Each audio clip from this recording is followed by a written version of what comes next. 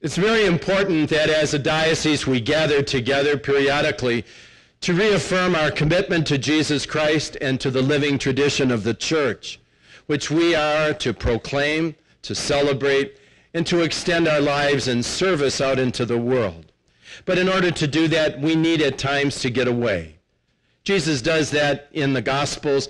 He goes away by himself, and he takes usually his collaborators with him. So that's what we're doing. Some days of refreshment, days to recommit ourselves to Christ's work, but also to renew our friendships with each other.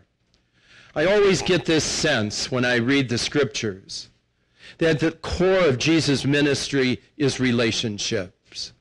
His relationship with us, his relationship with those he has redeemed by his precious blood.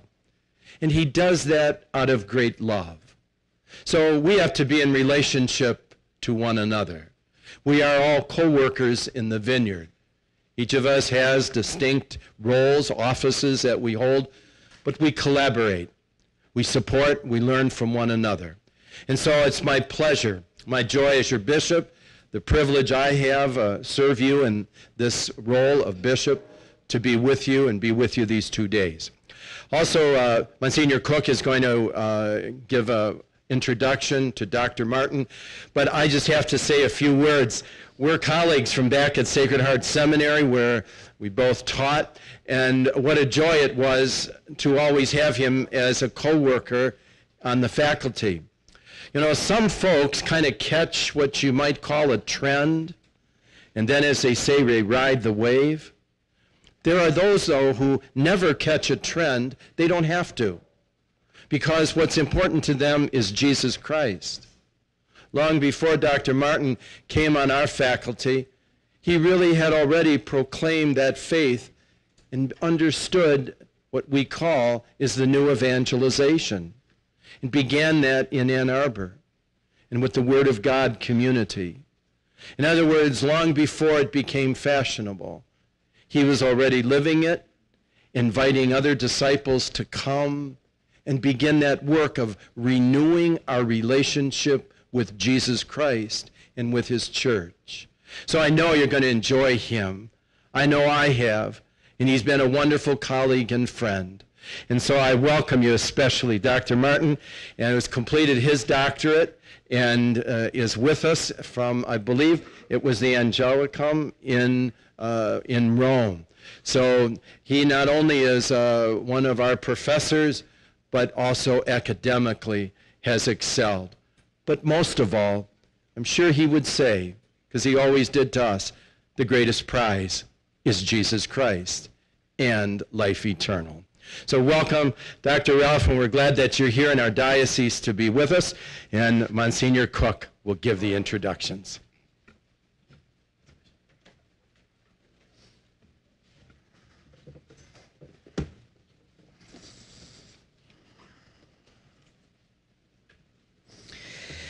Two events from last fall mark this present moment of our Catholic Church in a very clear and significant way. First, on October the 11th in the year of our Lord 2012, the Church began its celebration of a year of faith in which Pope Benedict XVI invited us to rediscover the journey of faith so as to experience anew the joy and renewed enthusiasm of the encounter with Christ.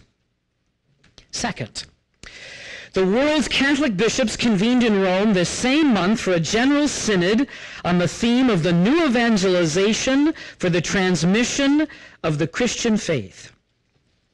In their message to the people of God at the conclusion of the synod, the bishops speak of the need to revive a faith that risks eclipse. To address these shifting cultural and social forces which lead so many away from Christ and his gospel, we believers must seek, in the bishop's words, to live our experience of faith in a renewed way and to proclaim it through an evangelization that is new in its ardor, in its methods, and in its expressions, as Blessed Pope John Paul II said. But many ask, what is this new evangelization? And what are the new methods and expressions that it must take to bring people back to the good news of Jesus Christ? During this year of faith, we gather as priests, deacons, consecrated religious sisters and brothers, and lay faithful to learn more and to take up this invitation to embrace our call to a new evangelization in our own local church of Winona. We welcome two nationally recognized experts and teachers, Dr. Ralph Martin and Mr. Jim Beckman. They will instruct us in understanding both the content of the new evangelization and the witness that it calls us to as individual disciples and as a Catholic community of faith. Dr. Ralph Martin is the president of Renewal Ministries, an organization devoted to Catholic renewal and evangelization.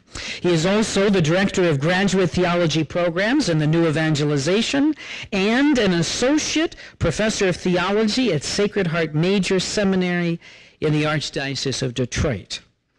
Dr. Martin is the author of a number of books, the most recent of which is Will Many Be Saved?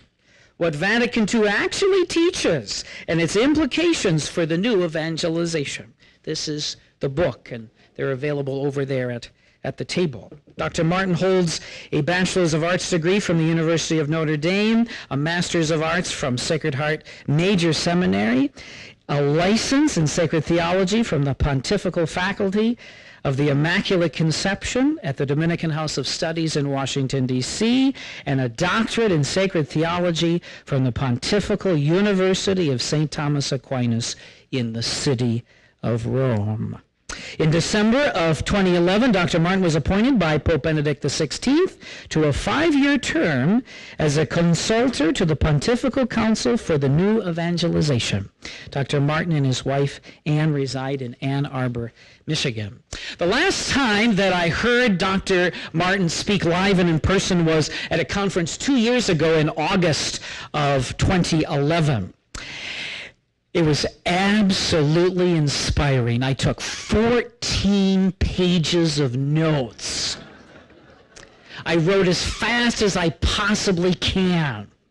It was wonderful, rooted in sacred scripture. I was paging through my Bibles, and I hope that he'll share with you what he shared with us 2 years ago. He said that the core of evangelization is to be on the lookout to bring people to faith into a relationship with Jesus Christ. That's exactly what the bishop just said. It's about relationships. He says that's the core of the new evangelization. He says the evangelization is so important, people's lives depend on it.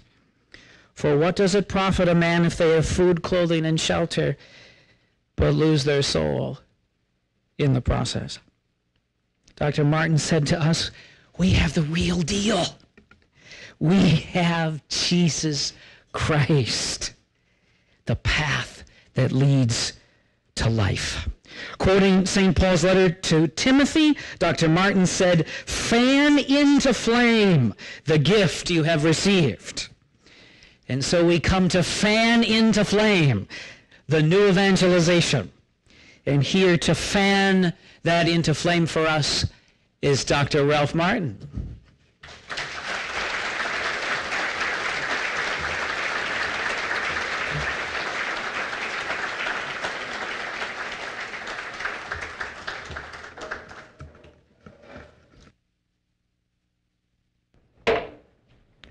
Good morning. I just turned to Bishop Quinn and said, gee, I think Monsignor could give my talk. He's such a good student, 14 pages of notes. Let's pray. In the name of the Father, and of the Son, and the Holy Spirit. Amen. Lord, we thank you for the blessing of this day, these days, the blessings of being able to take time out from our busy lives and just open our hearts and minds to you, your word, your spirit, and one another. We thank you for your love. We thank you for your wisdom. We thank you for not abandoning us and not leaving us orphans. We thank you for not sending out us not sending us out on mission, and accompanying us. Lord, we thank you for being with us always. We thank you for being with us today. We know that you promise wherever 2 or 3 gather in your name, you would be there. And Lord, we thank you for your personal presence here today. Amen. Well, we certainly miss Bishop Quinn in Michigan, but we're glad that you have him here. And blessed is the diocese that has him as their bishop, and also Bishop Harrington. So really, yeah.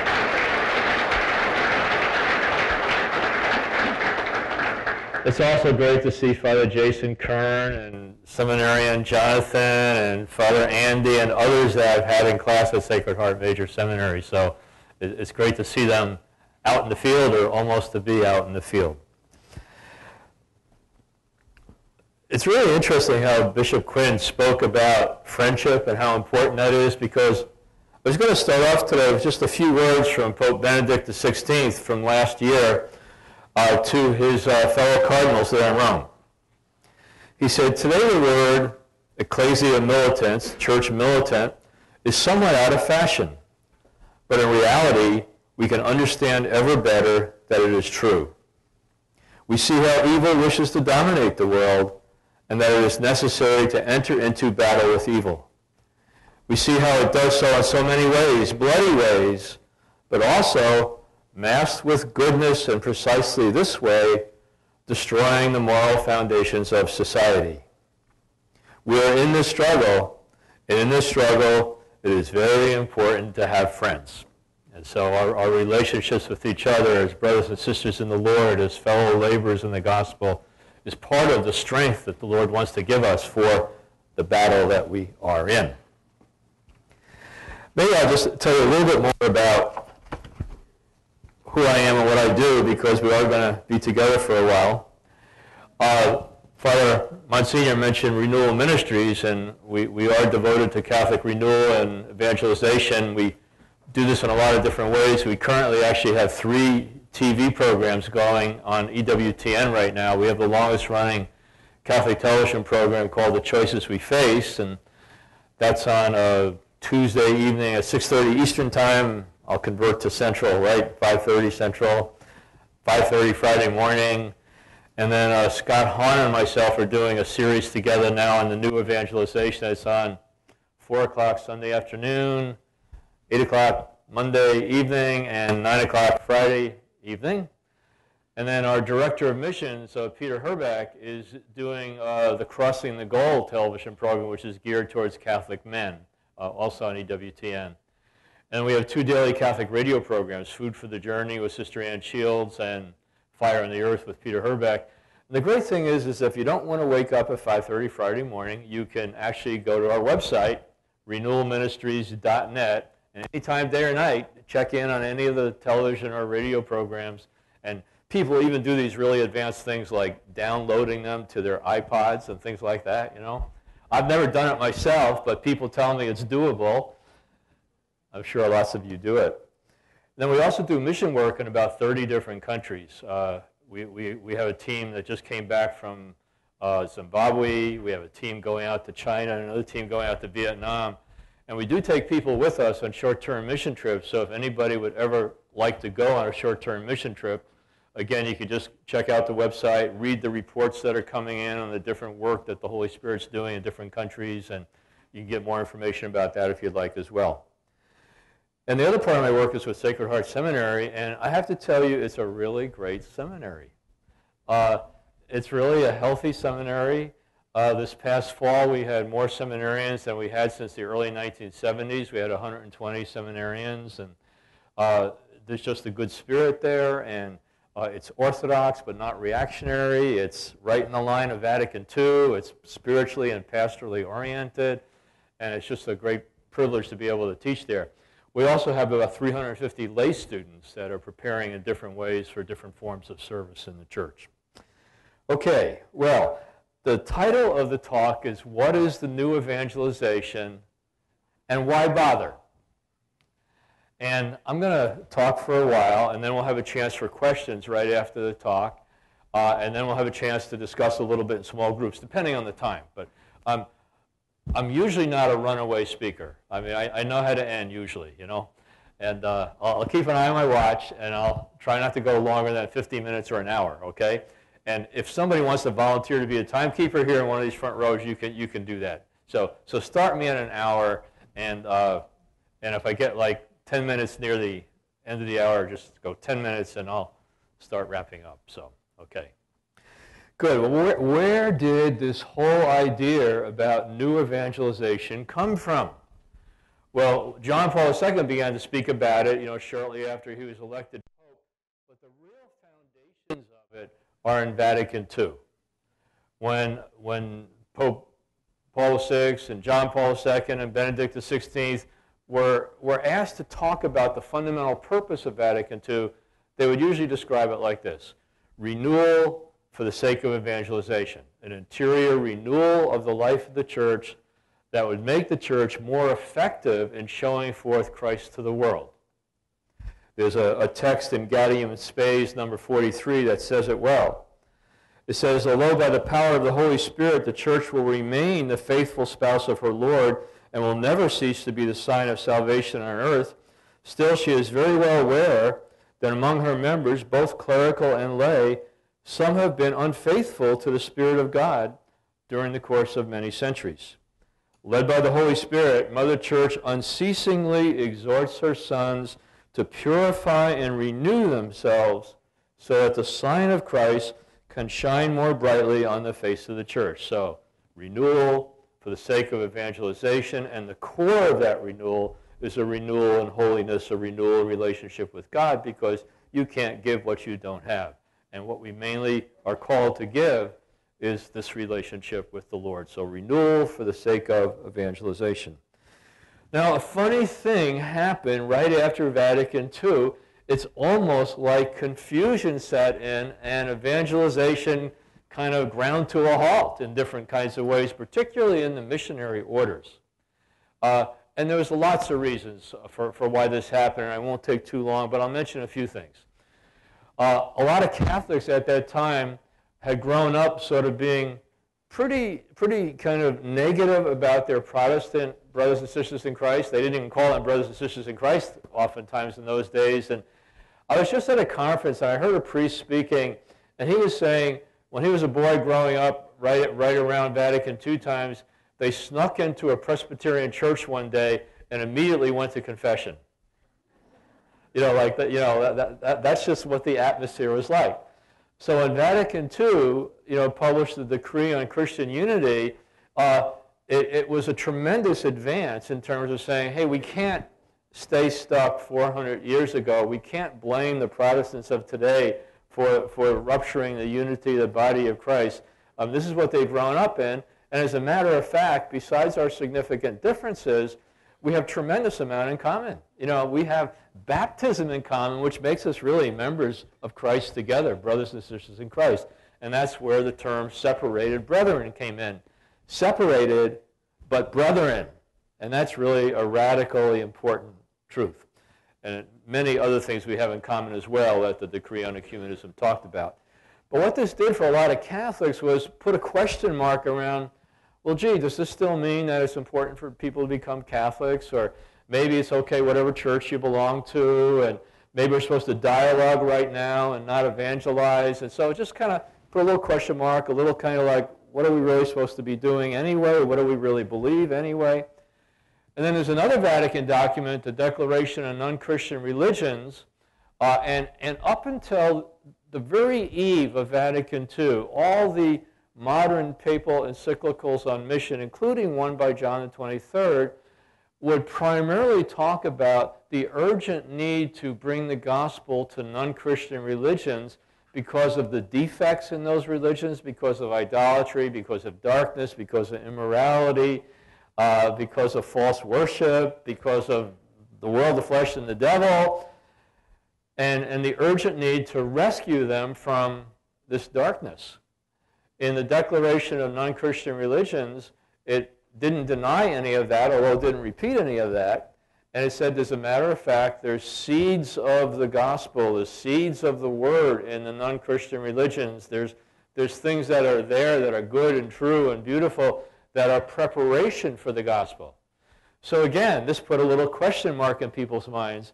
Does this mean that all roads lead to God? Does this mean that we should be dialoguing with Hindus and Buddhists and so on and so forth? And are we still supposed to evangelize? Is it like an optional extra, or does it really matter? Or is salvation still at stake, or are there just many roads to God?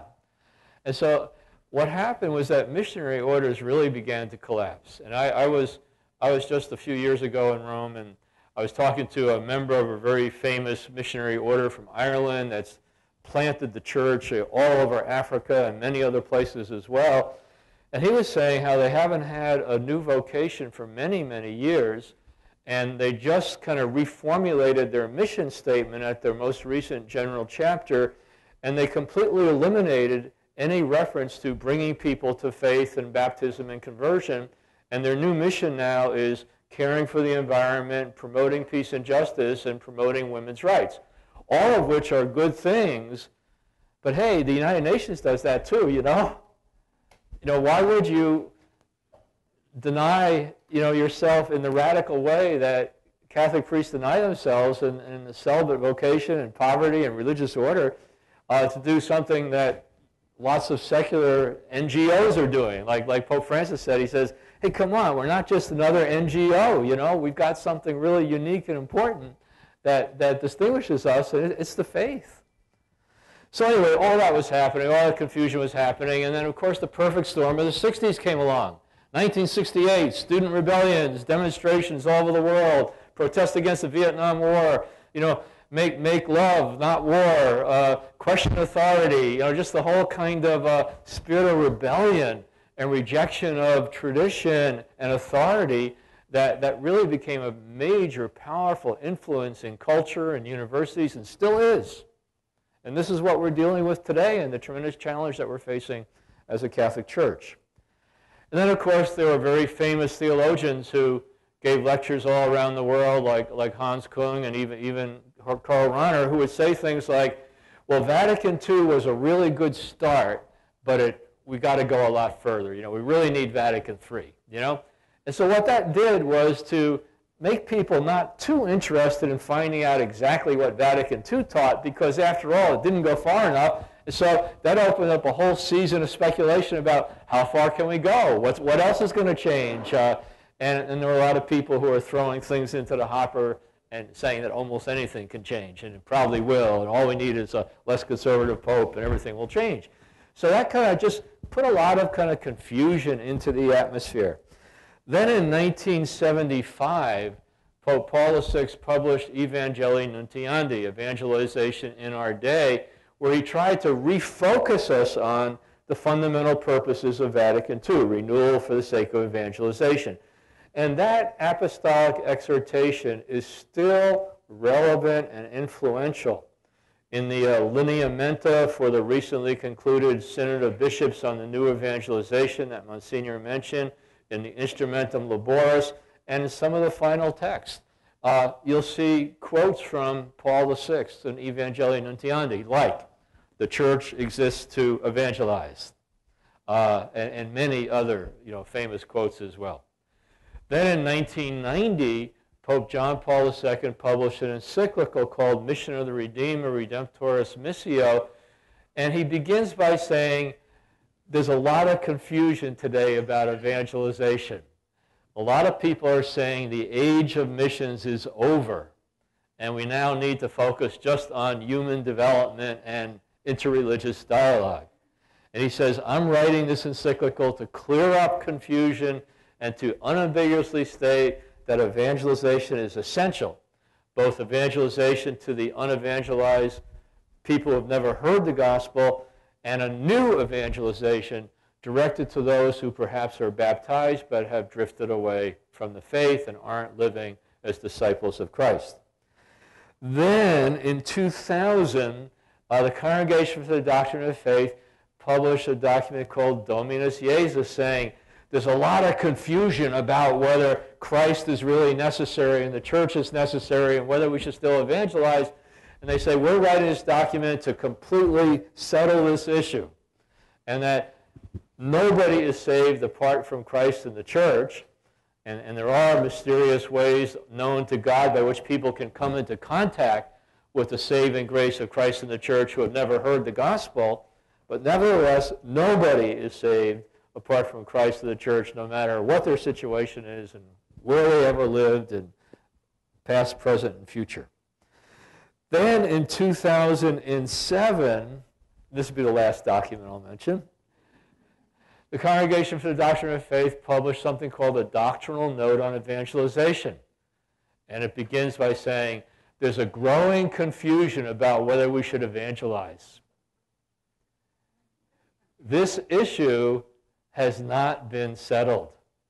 There's still confusion in people's minds that in the back of our minds we think, well, it's nice if people become Christians, but is it really necessary? If it's just nice, well, maybe now and then I'll, invite somebody to church. If it's really necessary, maybe I'll pray and fast and weep before the Lord and make sacrificial efforts to help people awaken to the gospel. Maybe I'll even give my testimony to people I'm talking to at work, or maybe I'll pass a book around that I just read that could help others come to faith. And maybe what's burning on my heart and mind is the salvation of souls. So is it nice or is it necessary? Now, I think that one of the reasons why this hasn't been settled, well, I'll tell you a little later. I've got some thoughts about why this confusion is still there and what we need to add to the picture to clear it up. And I'll get to it this morning so you can hear, not just this afternoon when the priests are there. Okay. Okay, let's now talk about what's a good definition of evangelization. Well, there's a broad understanding of evangelization where everything that the church is doing is somehow related to evangelization. But when you say, hey, we're already doing evangelization by everything that we're doing, sometimes there's a lack of focus. And so it's really important to know what's the core of evangelization. Here's a definition from Paul VI, Evangelii Nuntiandi, section 22. He says there can be no true evangelization if the name, the teaching, the life, the promises, the kingdom, and the mystery of Jesus of Nazareth, the Son of God, are not proclaimed. You can't have the kingdom of God without the king. You can't make the world into a place with kingdom values unless more and more people are coming under the lordship of the king and having their lives transformed and becoming men and women of peace and justice themselves. My favorite definition is from John Paul II, Redemptoris Missio, section 46. I find this a particularly challenging but also particularly helpful definition. He says, the proclamation of the Word of God has Christian conversion. And this is in the original, this is in italics, Christian conversion. He's underlining it as its aim.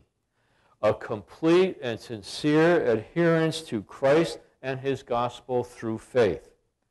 Conversion means accepting by a personal decision the saving sovereignty of Christ and becoming His disciple. So this is section 46 of Redemptoris Missio. You can abbreviate that RM 46. Now, when we're trying to make a response to the call to the new evangelization today, we tend to think of responding like this. Well, we need to get people back to Mass. And we do. And that's a tremendously important, wonderful thing. But there's already people who are going to Mass who have never accepted by a personal decision the saving sovereignty of Christ, who aren't living as His disciple, are picking and choosing from the teachings of Christ which ones they like. There are people sitting in our pews right now, sometimes more with the mind of the world and the spirit of the age than the mind of Christ and the Spirit of God. So this would be where new evangelization would come in. We have to help those who are already baptized, maybe they're even coming to church, grow in their understanding of what it means to be a Catholic Christian. And because so many of us have been baptized and confirmed at young ages and receiving the Eucharist, and maybe haven't grown up in the kind of clear formation that we need, there's a real need for helping adult Catholics come to an understanding of who Christ is, and then inviting them to actually surrender their life to Him.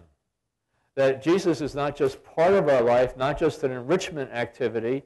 Going to Mass isn't just like a helpful thing to do, but what we're doing at Mass is a memorial of our redemption. We're remembering that Christ gave His life for us and saved us and has given us His Holy Spirit and is coming again in glory to judge the living and the dead and is sending us on a mission. And so all that has to kind of, there needs to be like an evangelization aspect now to almost everything that we're doing. Another way we sometimes think of responding to the call to a new evangelization is, well, let's get people active in our parish. Well, it may be really helpful to get people active in our parish, but there are currently people who are active in our parish who aren't living as disciples of Jesus Christ, who haven't surrendered their life to Him in a complete surrender, who aren't converted. There are people who just like to be active. There are people who like to be active in the organizations that they belong to.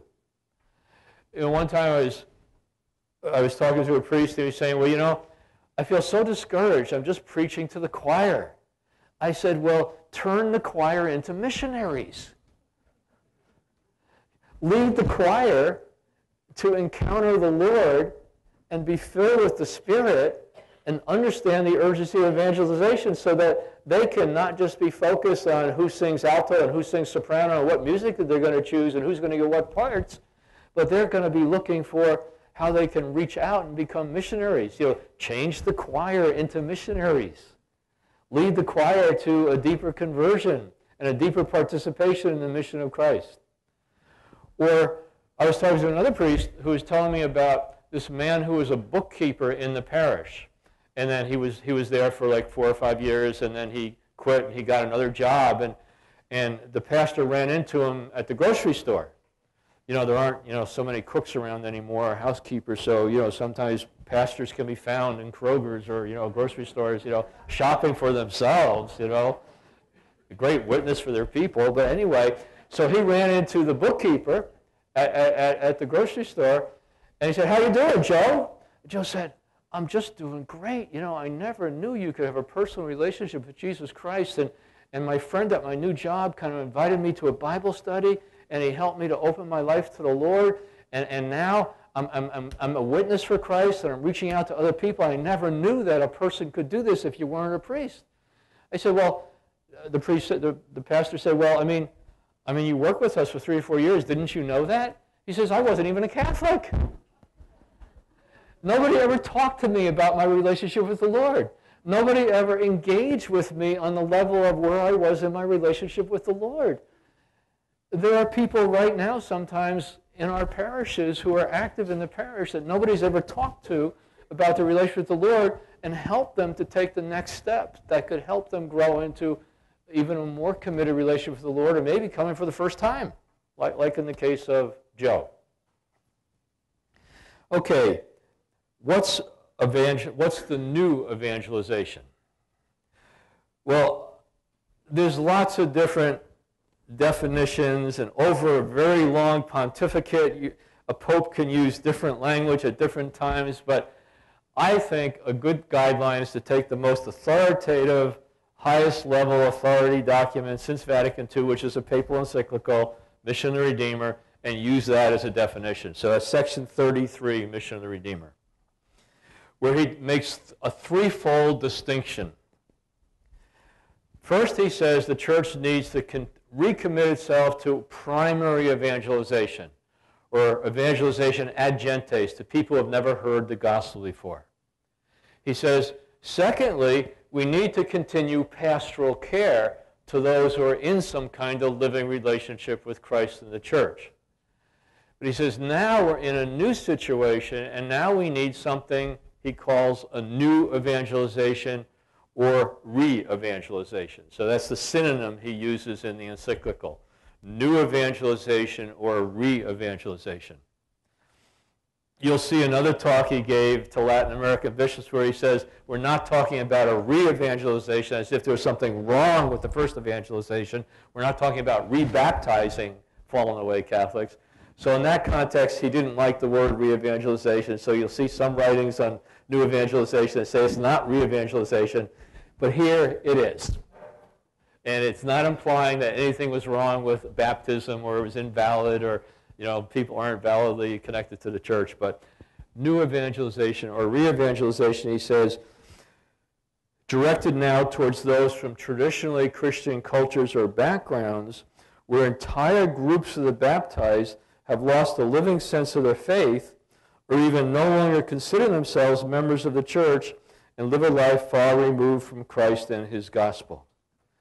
So, what's new about the new evangelization? The first thing that's new about it is who it's directed to. It's directed to baptized Catholics who aren't living as disciples of Christ. And they can be any range of different relationships to Christ and the church, from periodic mass goers to never darkening the door of a church, to Irish Catholics who think what it means to be an Irish Catholic is to drink green beer on St. Patrick's Day.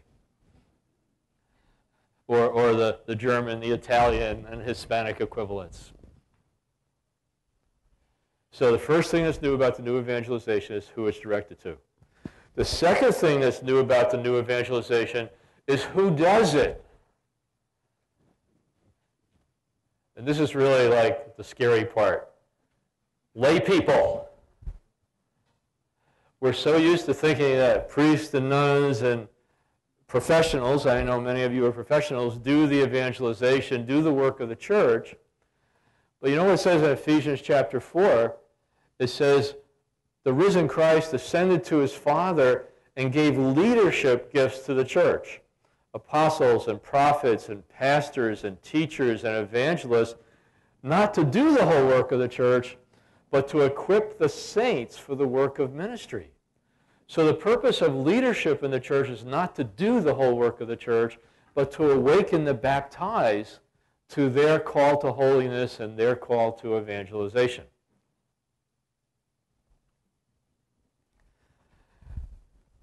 When professionals in the church hear about the latest thing coming out of Rome, they say, oh no, another thing they want us to do, new evangelization. How can we possibly add it to everything else that we're already doing?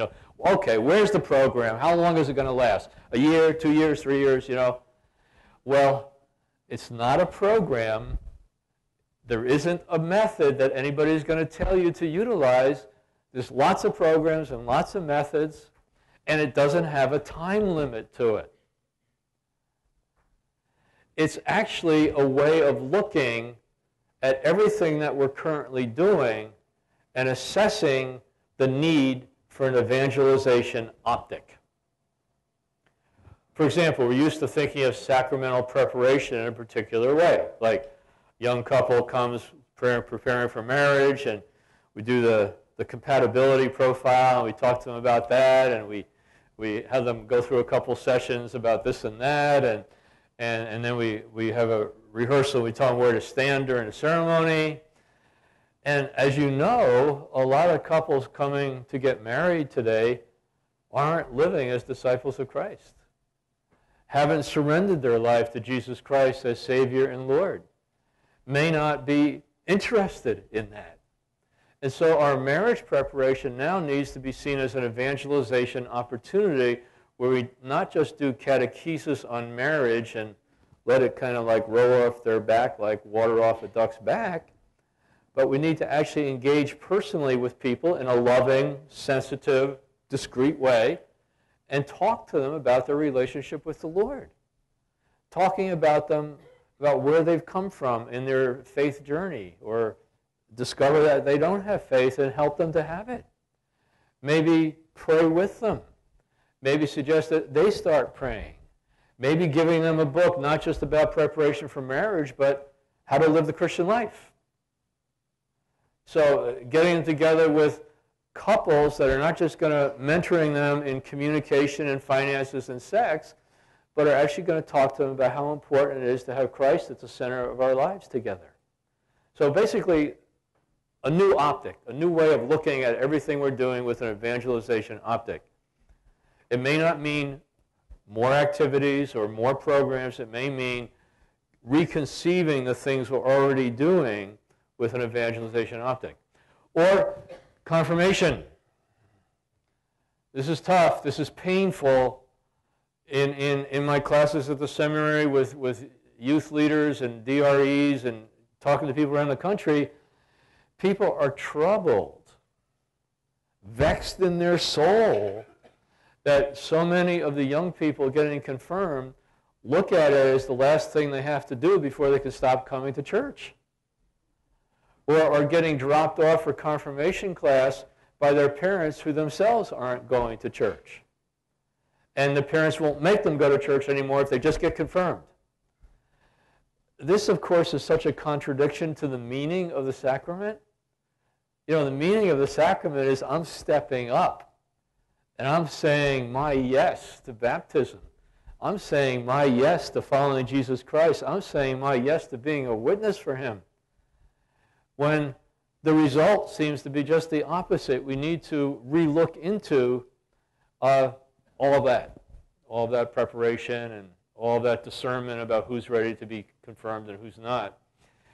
I don't have time for this, but St. Thomas Aquinas has some tremendous things about how you can have a valid sacrament, but it's not fruitful because there isn't the faith, there isn't the desire, there isn't the willingness to break from sin that contributes to the fruitfulness of the sacrament. On our website, I have some articles on new evangelization, on sacramental preparation. So if you go to renewalministries.net and click on free resources, you'll see an article that just got published in a scholarly journal, but it's readable, called Thomas Aquinas and Sacramental Preparation or something like that, which talks about the factors that determine sacramental fruitfulness, not just sacramental validity. Okay, now, right after Vatican II, there's a lot of emphasis on lay involvement, but it tended at that time to focus around, well, let's get lay people more involved in decision-making, setting up parish councils. Let's get them involved in various kinds of decision-making or consultative bodies in the diocese. Let's get them involved as lectors and Eucharistic ministers. And all that has an importance. But then, about 20 years later, people began to wake up and say, well, wait a second, only a small number of lay people can serve in this way. The main vocation of the layperson is to be leaven in society, is to be salt and light, is to transform culture. Now, the trouble with that is that most lay people don't have a clue how to be salt and light and what it means to transform culture. And so that's why I think another document of Vatican II has sort of been undiscovered in a certain kind of way, is the Decree on the Apostolate of Lay People. And the way that document starts off, it says, lay people don't have to wait for their pastor or bishop to ask them to do something because they've already been asked by Jesus. Higher authority has gone right to the individual and said, come follow me. You say, when did that happen? It happened in baptism. As we know, baptism isn't just a ritual or a ceremony or a membership requirement. It's a sacrament that brings us into living relationship with God. You know, the famous God we read about in the Bible, that one? Like the Father, Son, and Holy Spirit coming to dwell in us, as the seminarians learned from Bishop Quinn's Trinity course. God Himself dwelling in us. What's, for example, Jesus doing in us? One of the things He's doing is fiercely loving God the Father. Zeal for His Father's house consumes Him.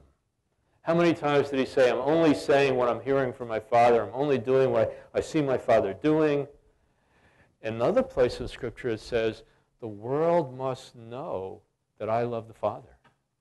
The world must see that I love the Father. Jesus wants us to see his fierce love for the Father because he wants to bring us into that love. He wants to share that love with us.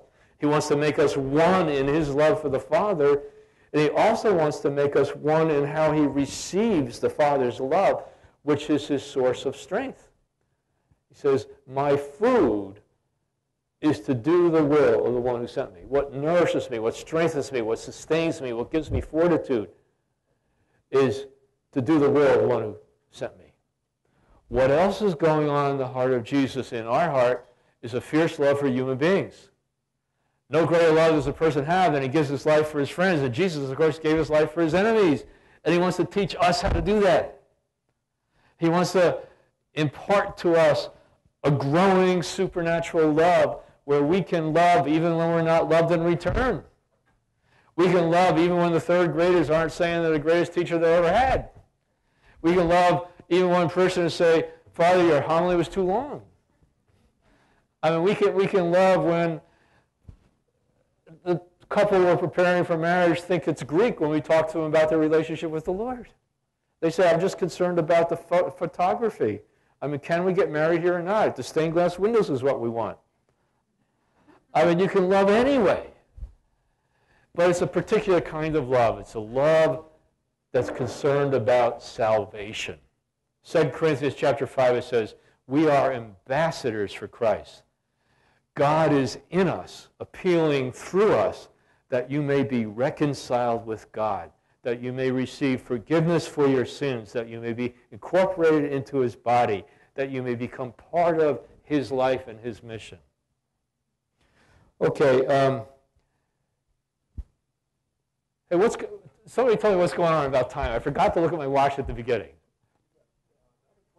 25 minutes. Okay, thank you.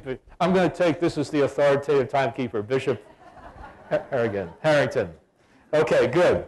I feel a little bit more relaxed, a little more secure now. Okay. The new evangelization is also new in the cultural situation that we're now dealing with.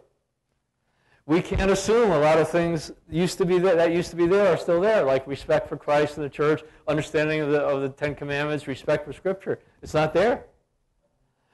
We're increasingly entering a situation that's more similar to the culture that the early church had to encounter than anything we've known in our lifetime. It's kind of shocking. It's an adjustment. What? People don't like us? I mean, that's a little bit new in the way in which it's coming right now. There's a growing hostility to Christ and the church in a culture that more and more willfully and systematically and conscientiously is cutting its ties to Judeo-Christian tradition. In its place, a militant hostility to claims that anybody can say anything is true and anything is false, which is insane, but that's where we are. The culture is going insane. It's irrational. It's illogical. But it has a head of steam and a hostility to claims of truth.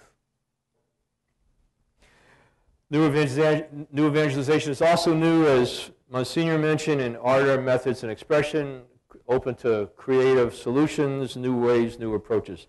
Okay, now,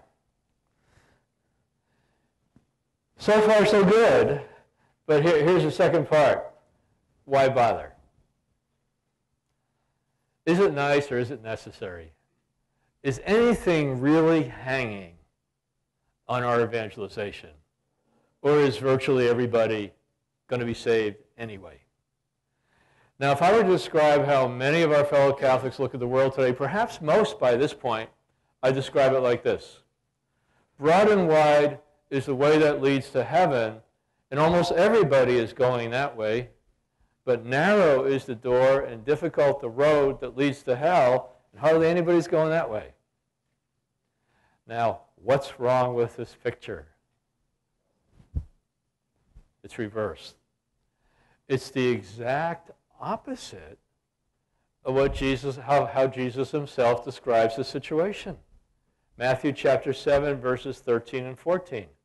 What did Jesus say? Broad and wide is the way that leads to destruction. Many are traveling that way. Narrow is the door that leads to life, difficult the road, and few there are who are finding it. Holy Toledo, to use a neutral expression that doesn't involve either Michigan or Minnesota. Holy Toledo. How did we ever get to the point of believing as gospel truth something that's just the opposite of what the gospel says? How did we ever get there? Little by little. That confusion I was telling you about, that open-ended, who knows what's going to change, that question mark that got put over evangelization by not understanding accurately enough the Vatican documents. And then our own flesh. You know, what it says in Scripture is people will look out for teachers to tell them what they want to hear. It's easier to believe that everybody is going to be saved. It's easier. It's troubling. It's challenging. It changes our life to believe that maybe we need to do something to contribute to people's salvation. Matthew 7 isn't an isolated text. In fact, the whole message of the Bible from Genesis to Revelation is about this awesome choice that God is presenting to man's freedom. And this is a mystery of freedom. The Lord is looking for friendship. The Lord is looking for love. What this is all about is heading towards the marriage feast of the Lamb. And we know that in a human marriage, if there's any compulsion, if there's any force used, we immediately annul the marriage. You can't have a valid marriage without the free gift of the two parties one to another. That's true in our relationship with God. The Lord is not looking for slaves. He's not looking for robots. He's not looking for... He's looking for the free choice of people to freely give themselves to Him in love. And that means it's risky. Because where there's freedom, there's the possibility of a yes, but there's also the possibility of a no. And the Lord does everything He can right up to the door of forcing, but stopping short, to give people all the help they need to say yes. Behold, I stand at the door and knock. The hound of heaven is making his rounds. The Lord is knocking on doors. But there has to be the opening of the door. There has to be the yes in order to be saved. Luke chapter 13.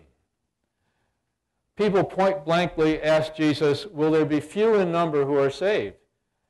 And Jesus didn't say, oh, come on, chill, guys. I mean, you're just taking too seriously Jewish hyperbole. Don't you know your literary forms? I don't really mean that stuff. I mean, you're taking it too seriously. I mean, that's just a metaphor. I mean, come on, chill. It's going to be okay. No, what did He say? He said, try very hard to enter by the narrow door. Because many, I tell you, will try to enter but will not be able to. And how many times does Jesus tell us parables about the wise virgin and the foolish virgin and the bridegroom coming and the door shutting? And some could enter and some couldn't. How many times do we read parables of the final judgment where the Lord sends forth His angels to separate the weeds and the wheat? And today, the Feast of John the Baptist. The Gospel of Matthew, the other Gospels as well, John the Baptist introduces Jesus as the Lamb of God who will take away the sins of the world, and the one who will baptize in the Holy Spirit. And even now, the axe is at the root of the tree, His winnowing fan is in His hand, and He's about to thresh out the threshing floor and separate the wheat from the chaff and throw the chaff into the fire. You say, that was John the Baptist. Jesus would never say anything like that. Fast forward to those absolutely profound, high priestly chapters where Jesus is sharing his heart with his disciples in John's Gospel, and he makes his own the very language, the very imagery of John the Baptist, where he says, those who are united to the vine and are bearing fruit will be pruned so they'll bear more fruit, but those who are not bearing fruit will be cut off and thrown into the fire. The separation of the human race based on our response to the grace of God is an absolutely consistent message of Scripture from the beginning to the end. Thomas Aquinas, when he was meditating in the third part of the Summa on the crucifixion, he says, on the hill of Calvary, you saw a foretaste or a foreshadowing of the final judgment. The humble thief who recognized the holiness of Jesus and turned to him with faith and love, heard Jesus say to him, this day you'll be with me in paradise. The other thief mocked and blasphemed and hardened his heart. Thomas says, you see already the separation of the human race foreshadowed right on the hill of Calvary. Now, we know that people who are currently on the Broadway heading to destruction don't have to stay in that way. And that's where evangelization comes in. We also know that God wills the whole human race to be saved and come to a knowledge of the truth. God wants people to make it. But there has to be the yes. You know, sometimes people talk about, well, God is so merciful, and I didn't kill anybody. We're going to be okay. Well, murder is just one of a long list of things that can exclude people from the kingdom of God. And already, even in the early church, there was deception and confusion about this. 1 Corinthians chapter 6. Paul says, don't let anybody deceive you. The immoral will not enter the kingdom of God. Now, what do us Catholics believe about Holy Scripture? Again, Vatican II. De Verbum. Section 11. It says, everything asserted by the sacred authors should be considered to be asserted by the Holy Spirit and to teach firmly, faithfully, and without error those truths which God wished consigned to the sacred writings for the sake of our salvation. That's why Vatican II and Pope Benedict and his Jesus of Nazareth series and in the apostolic exhortation that came after the Synod of the Word of God could talk about we need to treasure the Word in a way analogous to what we treasure the body and blood of Christ. 1 Corinthians chapter 6. Don't let anybody deceive you. The immoral will not enter the kingdom of God. The fornicator, the adulterer, those engaged in homosexual sex, the idolater, the robber, the thief, the miser, will not enter the kingdom of God. Unless people repent of serious sin, they're excluding themselves from the kingdom. Now, if you talk about serious sin to many Catholics today, they don't know what you're talking about. Oh, you mean like pollution or global warming, or is that what you're talking about? Because they've heard that God doesn't care so much about these little personal things. It's just those big world issues that he's concerned about. That's a deception. That's not what Jesus says. That's not what the apostles say. That's not what the Catechism of the Catholic Church says. Already from the very first days, there was a satanic attempt to confuse people about the truth about God, the truth about ourselves, the truth about right and wrong, the truth about what leads to heaven and what leads to hell. In the second letter of Timothy, it says that the doctrines of demons will be infiltrated into the church through plausible liars. So there's spiritual warfare and spiritual deception even within the church, and that's why it's so important that we're so grounded in the Word of God and Scripture as it comes to us in the tradition of the church and the current magisterium. 1 Corinthians 6 isn't an isolated text. You'll find almost identical lists in Galatians 5, Ephesians 5, and Revelation 22. Not only that, you'll find Jesus saying, you've heard it said, don't kill. I say to you, don't be angry with your brother. You've heard it said, don't commit adultery. I say, don't you voluntarily engage yourself in lustful thoughts in your heart. I'm not talking about things that flit through your mind that you reject, but don't receive it into you. But he says, unless your holiness surpasses that of the scribes and Pharisees, you won't enter the kingdom of God. The Lord's looking for an interior renewal. Or the book of Hebrews says, strive for that holiness without which nobody will see God. You don't drift into the kingdom of God by going along with the culture. Jesus says the kingdom of God suffers violence, and the violent bear it away. The violence of humbling ourselves and receiving forgiveness, the violence of conversion, of repentance, of baptism. Now people say, sometimes when I'm talking about this, hey Ralph, I know Scripture says that. I know the church used to teach that. But haven't you heard that Vatican II changed all that?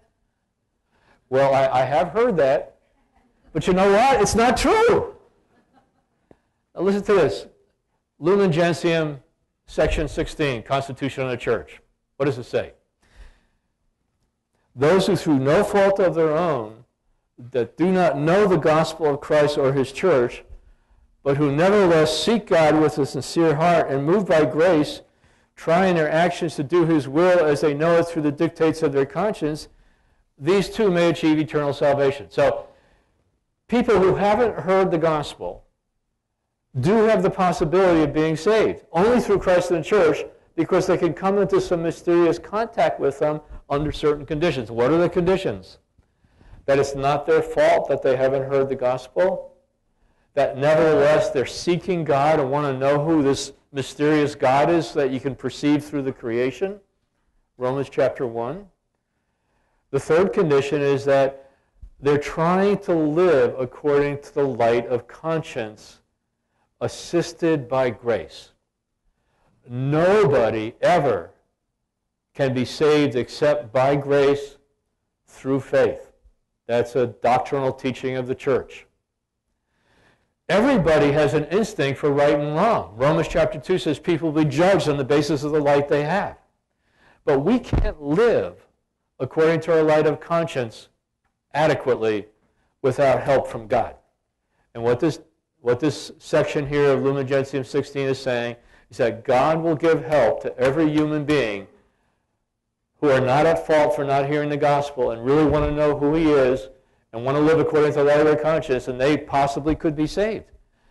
Now, people hear this, and they make a huge leap. They say, oh, I'm really glad to hear that. I don't have to worry about people now. And they make a huge jump from the possibility to probability to virtual certainty. And they can only do that because they haven't read the last 3 sentences.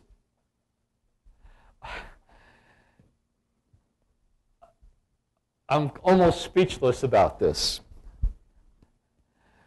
In almost everything that's been written theologically about this issue, there's a total ignoring of the last 3 sentences of Lumen Gentium 16. I was even down in Orlando in January for a seminar for bishops on the new evangelization. There were about 40 bishops and archbishops there. And one of the days, the Office of Readings was the reading from Lumen Gentium 16. And it included the first part, but it left out the last 3 sentences. What are them? 10 minutes to go. I'm okay. We're going to make it. Thank you, Bishop. Here's the last 3 sentences. But very often, deceived by the evil one, human beings have become foolish in their thinking and have exchanged the truth of God for a lie and worship the creature rather than the Creator. Therefore, to procure the glory of God and the salvation of all these, the church, mindful of the Lord's command, preach the gospel to every creature, Mark 16, is zealous to carry out its mission of evangelization. So what the church is saying here, none of this happens in a neutral environment. Every human being is in a spiritual battle. The world, the flesh, and the devil are real, and they're tremendous impediments to cooperating with the grace of God. They're tremendous impediments to seeking God and desiring to live according to the light of conscience. All of us, weakened by original sin, have disordered inclinations, whatever they are. And it's so easy to give into them without the help of Christ and the church. All of us are subject to brainwashing by a culture that's increasingly drifting away from God. All of us are subject to believing false things about right and wrong. All of us have become gradually accustomed to laughing at immorality, laughing at blasphemy, laughing at Christians in the most popular television programs, becoming accustomed to accepting immorality as okay, as virtuous. All of us are impacted by that. And then, of course, Ephesians chapter 6 says, our battle isn't against just flesh and blood, but against powers and principalities. And it talks about how we need to really guard ourselves with spiritual armor. The helmet of salvation, the breastplate of holiness, our feet shod with the gospel of peace. And most importantly, the shield of faith that extinguishes the flaming darts of the evil one. Every single one of us are having things shot at us all the time. Temptations, deceptions, stirring up our disordered passions. All of us are being shot at by the evil one all the time, taking advantage and working in harmony with the world and the flesh. Many of our fellow Catholics don't know they're in a spiritual battle and are sitting ducks to being picked off by the evil one. If you don't know you're in a battle, the odds are you've been captured and you're already in a prisoner of war camp, and you may already have been enlisted in the enemy's army without even knowing it, because you're parroting the lies. You've had a reversal happen in your mind, and you're parroting the lies. That's why we really need this new evangelization, so we can awaken our baptized Catholics to the whole biblical worldview about what the truth is about reality. The shortness of life, and only one thing is necessary. And there's only two destinations, heaven and hell. And there really is a heaven and there really is a hell, and it really matters what you believe and how you behave. Okay, finally,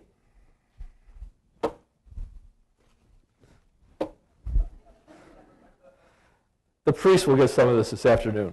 Okay. Lumen Gentium 14. We were talking about people who haven't had a chance to hear the gospel. What about people who have had a chance to hear the gospel? What about baptized Catholics? This is what the Constitution of the Church says, section 14. He is not saved, however, who, though part of the body of the church, does not persevere in charity, supernatural charity. He remains indeed in the bosom of the church, but as it were only in a bodily manner and not in his heart. All the church's children should remember that their exalted status is to be attributed not to their own merits, but to the special grace of Christ. If they fail, moreover, to respond to that grace in thought, word, and deed, not only shall they not be saved, but they will be the more severely judged. It's not enough just to go to church or be active in the parish. We need to be living a life of grace. And if we're not, our baptism avails us nothing. Not only will we not be saved, but will we be the more severely judged. Now, we need to tell people the truth. We really do. It's hard. It's hard. We all have family. We all have relatives who are living lifestyles that Jesus says will exclude them from the kingdom of God. It's really hard to think about this. It's really hard to embrace it, but we need to, because it's the truth. And it's like somebody goes to a doctor, and they're actually dying of cancer. And the doctor says, everything's okay, just take an aspirin. It's malpractice. We can't be guilty of spiritual malpractice. We have to tell people the truth. Because only if they know the truth will they have the possibility of being healed, their soul being healed, their life being saved, their sins being forgiven, their mind being renewed, as it says in Romans chapter 12. Finally, there's a lot of talk about God's mercy, right? And none of us can express adequately the greatness of the mercy of God. And the Lord even sent St. Faustina as an apostle of divine mercy. And I say divine mercy chaplet is fabulous. But even fabulous things like the divine mercy message can be taken by the evil one and used for his purposes. And what's happened is only part of the divine mercy message has been communicated clearly. Jesus told St. Faustina, "Now is the time for mercy. I'm sending you to prepare my people for the second coming and the final judgment.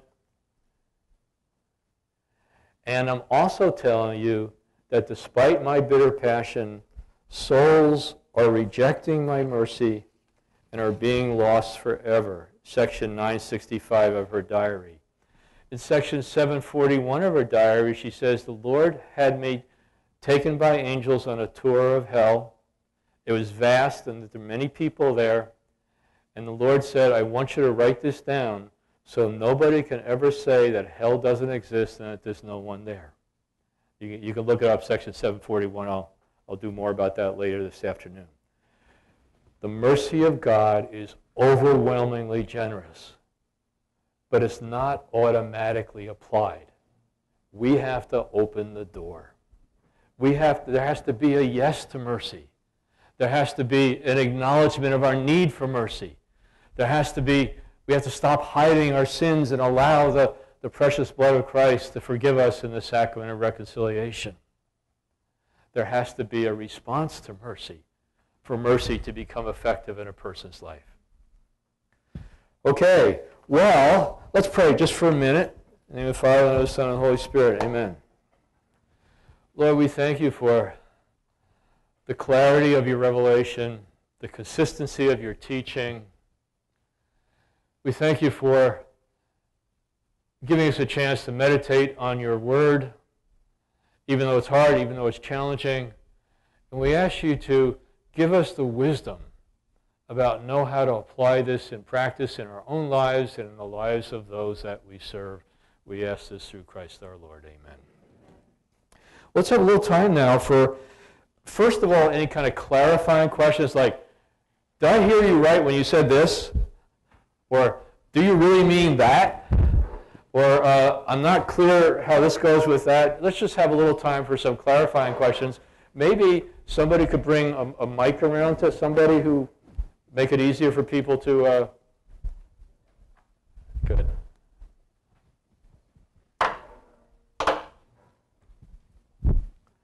I think somebody over here would like to say something. Jonathan, somebody's over here. Why don't you go to them so they don't have to walk up front? Yeah.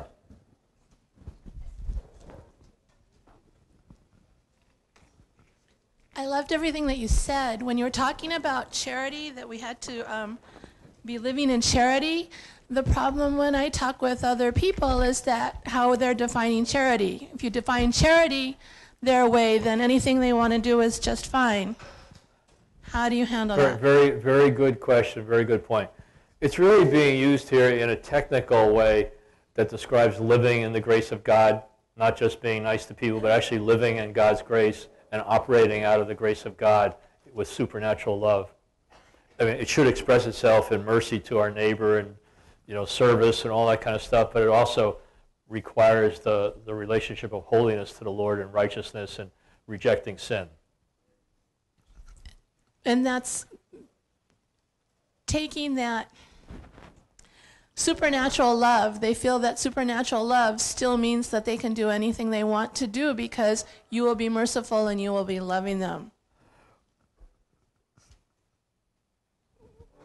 Who will be merciful? The church is not being merciful to them because they're not allowing them to live the lifestyle that they want. Oh, yeah. Okay. Okay. Well, I hope that some of the other things I said would have contributed to that, the church wants to extend the mercy of Christ. It doesn't have its own mercy to extend. It extends the mercy of Christ. And the mercy of Christ is an invitation to repentance and faith and baptism. And in order to receive that mercy, you need to acknowledge your need for it and repent of your sins and live a new life. Yeah. So yeah, this mercy thing is a big deception right now. People just are saying, God's so merciful and I'm not a murderer, so everything's okay. And that's just not true. Now, we shouldn't take like the bull in the china shop approach to this, like, barging in with our Bible in hand and kind of, doing it. But like Paul says, I've warned you with tears. Please. Like we need to be on our knees and weeping for souls and compassion and sensitivity to the Holy Spirit. I mean, we need to ask the Holy Spirit how to begin here. We maybe shouldn't begin right away with this, that, or the other thing, but just see how the Lord wants to lead us. Sometimes what I'll do is I'll just say, look, don't kill me. I'm just the messenger, but look at what Jesus says. I just would like to ask you to please think about what Jesus says and just see what implications this really has for your life. Or look what Scripture says here. It says people who do these things will enter the kingdom of God, and I want you to enter the kingdom of God, I don't want to be separated from you forever. I want you to enter the kingdom with me. And look what it says.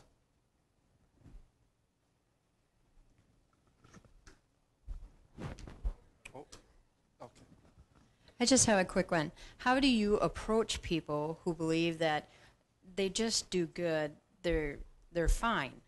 I mean, because otherwise they think you're judging them. So how do you really approach them? Yeah.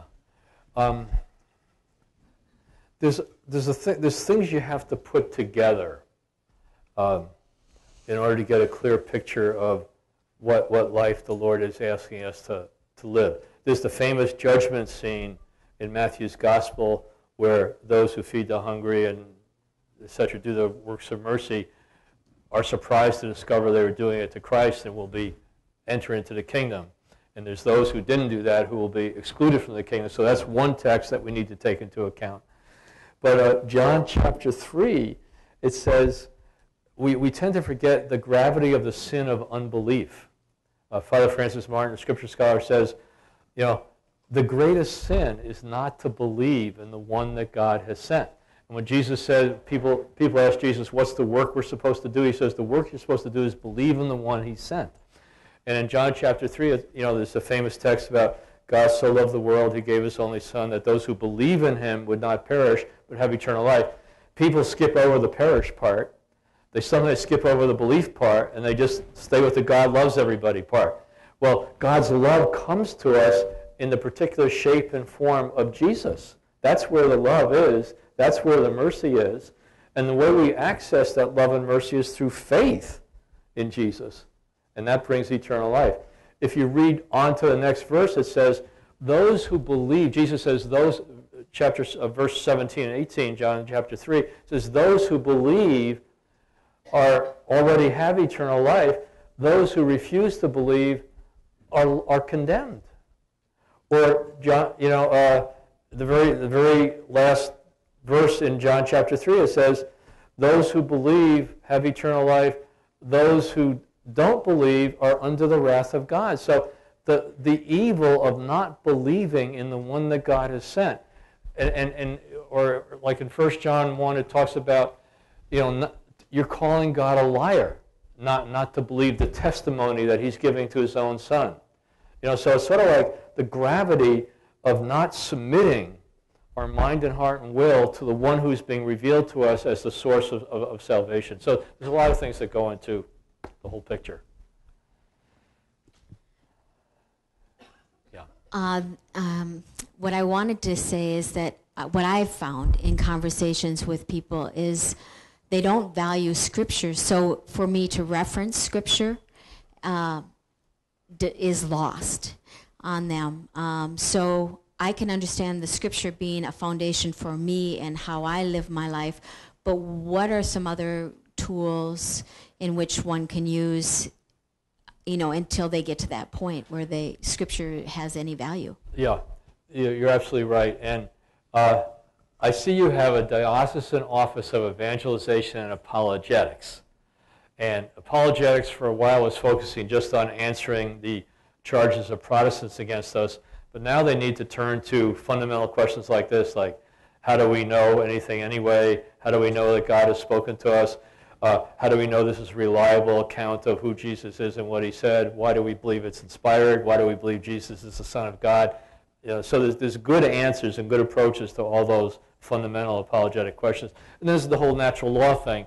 But again, a lot of people say, well, I don't see it. You say, well, look, I mean, can't you see that a man and woman's body are geared in a particular way, to have babies, and that's what this is all about? And they'll say, no, I don't see it, So there's a veil. And we got to kind of ask the Holy Spirit to help us know what would be the key that would unlock this particular veil. I might tell you a few of the resources that are available here. I didn't talk about this book at all, but if you buy one book, this would be the one. It's called The Fulfillment of All Desire, a guidebook for the journey to God based on the wisdom of the saints. And it took me 10 years to write, and basically it's the best wisdom the church has about how to grow in union with the Lord, how to really surrender to the work of grace in our hearts to transform us. And a lot of us hit different plateaus in our spiritual life, or kind of places of stagnation, and kind of start coasting on the prayer of the community, and we're kind of maybe self-satisfied about where we are, maybe a little lukewarmness or fatigue or whatever. And if we know the Lord has more for us but don't know how to go about it, or if we feel like maybe this is all I have, there's really more. The Lord just wants to draw us in an ever deeper union with himself, ever deeper conformity to his will, dwell in us ever more freely and fully. And it's a longer book, but it's easy to read. I tried to put it in an orderly, clear way, the best wisdom the Catholic Church has from the doctrines of the Church. So that's available. There's also a study guide that can go with it. And there's also a 13-week DVD series called The Fulfillment of All Desire. EWTN asked me to do a 13-week series presenting it in a video place. And a lot of people are using this as a way of evangelizing.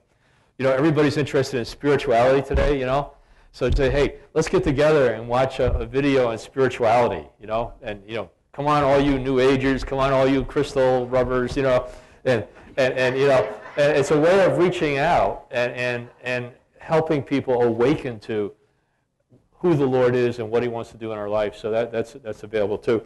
If you want more depth in what I was talking about this morning, this would be the book, Will Many Be Saved? What Vatican II actually teaches and its implications for new evangelization. I deal with some of the theological theories that are confusing things and things like that. If you want less depth, I have a little booklet called New Evangelization, Why Bother, that we're actually giving away free right now on our website. I think it's like 19 pages. So if you go to renewalministries.net and click on free booklet and you want less depth, but a concise summary of what I was talking about here today, that's available for free. And then just recently, we put together a 7-talk DVD series helping people open themselves up to the power of the Holy Spirit, not connected to any particular movement, not necessarily connected to a prayer group, but just trying to take the wisdom that we've learned over the years about how people can personally experience a new Pentecost in their life. Because one of the things the Pope's call for, he says, we need to have a new Pentecost in order to have a new evangelization. The disciples before Pentecost are very different from the apostles after Pentecost. So people really need to open themselves more to the power of the Holy Spirit. And this is a way of doing it, a 7-week DVD series. You can do it over a weekend or a day or once a week and things like that. So there's also some CD albums. When you're driving the 4-hour distance from one end of the diocese to the other, you want to have Catherine of Siena drive along with you, and I'll explain her fabulous teachings about the spiritual life. Or you want Therese of Lisieux or Bernard of Clairvaux or John of the Cross. So those are available in CD form too. Okay, well, why don't we, how much time do we have for small groups, Todd? Do we have a little time for people to interact around the table? Do we? How much time? Or do we have time? No time. Okay, well, over lunch, kind of talk with each other about what you heard, what you felt like was helpful, what you felt was challenging, and just help each other to absorb and deal with what we were talking about. Okay, good.